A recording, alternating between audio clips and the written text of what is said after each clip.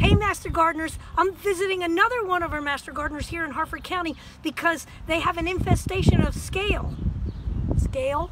Yeah, well that's an insect that can get on your plants, and it typically doesn't cause so much damage that you have dieback, but it is kind of an interesting looking thing because you can't even tell it's an insect. So come on, let's zoom in down here and take a look at some of these scale insects. So look at the back of the leaves of his viburnum. This is loaded with probably 25 female insects, and you can't even tell which one's the female. Look over here on this one, you can see there's one female on that one, and I had one on the paper here somewhere. There's a little brown one, so she's the brown part, and then these longer white running pieces are where she's laying eggs, and thus the name, the cottony portion, and it's a Cottony Camellia Scale or else a relative of it, but the female is the dark part.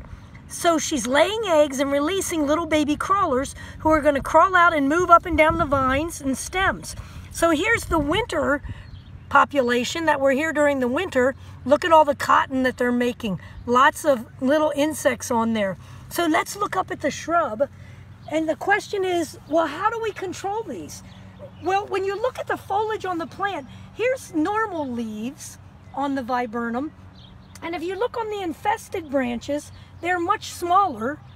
So look over it here. Here's a normal size leaf, and here's an infected branch where you can really see a substantial change in the size of the branches or the size of the leaves. But I don't see a lot of branch dieback on this. And the truth is, this customer's had these insects for years. They've just never noticed them before. So this year, for some reason, the population is high enough that they've discovered them on the bottom of their foliage. So when you have branches that are this infested, I would suggest that you prune it off and remove it.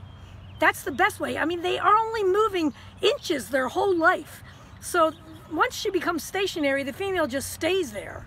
So they're not moving a whole lot. So if you can just prune them off, you can get a super amount of control. The other situation that occurs is there's a lot of beneficial insects that are eating these. So just spraying them all summer long is not a good idea. You only spray in a timely fashion when you know the baby crawlers are coming out. We know that right now, scientists have noticed, entomologists, that the crawlers are emerging from Cottony scale right now. So I'm recommending to the homeowner, if they choose to, they could spray right now. Other than that, it's much better to just wait during the winter months when the leaves have fallen off your deciduous shrubs, because then those females have endured a hard winter and they're already a little stressed, and you can spray with a heavier duty horticultural oil. So in the summer, you use a lightweight horticultural oil spray, and then in the winter, you use the heavier spray. Much more effective, and you're not hurting any of the beneficial insects. So since this plant's probably had this for years and they've never noticed, I say, just wait until March to spray for this insect.